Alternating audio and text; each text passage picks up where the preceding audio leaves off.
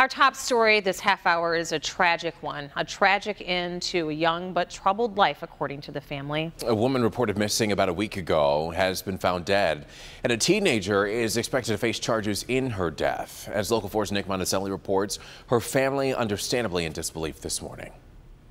Good morning. Amanda Benton was reported missing on Wednesday out of Melvindale. Her body found yesterday in Detroit. And I think the most troubling part about all of this, not only was she pregnant with a little girl, but her accused murderer is just 16 years old. In the same neighborhood they were searching, friends and family of Amanda Benton gathered again yesterday to remember the 29-year-old. If we're going to stand up to violence and injustice, we need to do it now. Amanda was reported missing last week Wednesday in Melvindale.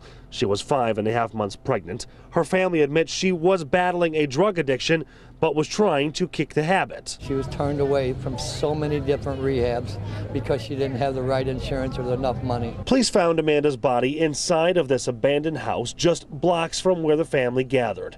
She was found 4 days after she was reported missing. Investigators believe a 16-year-old boy killed Amanda. And do you know what for?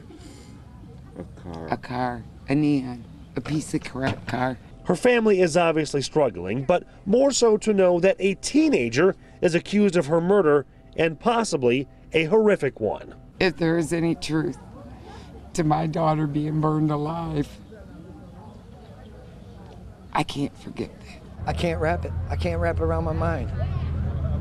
How can somebody so young be so evil? I didn't just lose a daughter. I lost a granddaughter. This is terrible.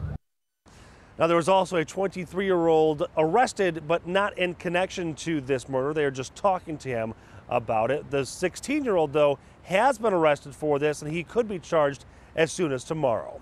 I'm Nick Monticelli, Local 4 News Today.